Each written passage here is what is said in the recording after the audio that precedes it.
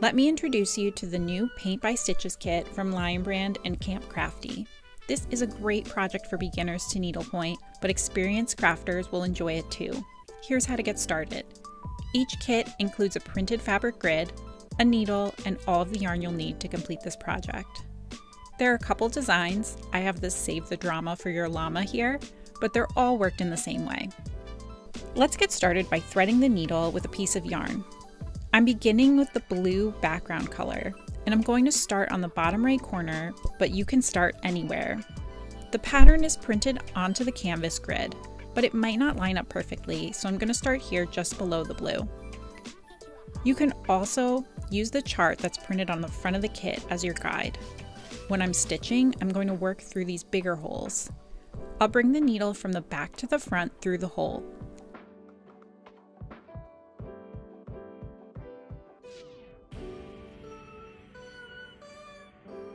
I'm going to leave a tail that's about 1.5 inches long, and then I'll go from the front to the back into the hole that's just above where I started.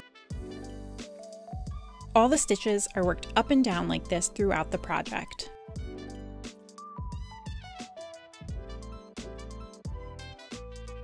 The next stitch is going to start in the hole just to the left of where I came up last time, but as I work that stitch on the back side, I'm going to hold the tail so it's caught under the stitch, which will secure it.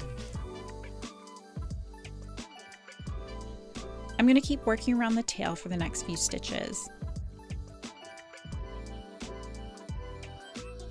And then I'm going to keep working across the same way.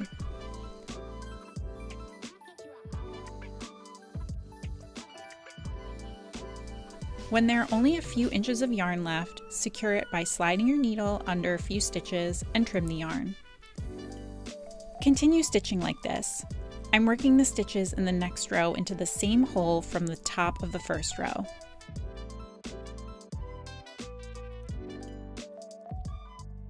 Here you can see that the next stitches are worked with a different color.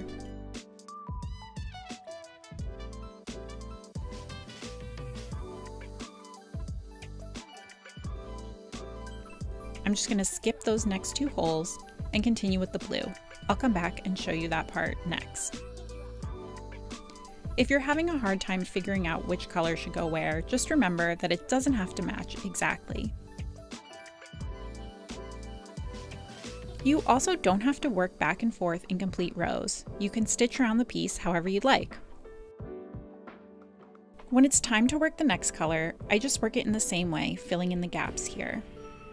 You can either carry the yarn along the back, like I'm doing, or cut it and reattach your yarn in each section. And that's really all there is to it.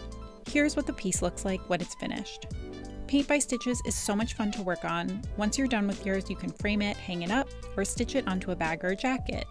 Check out more projects and kits like this at lionbrand.com.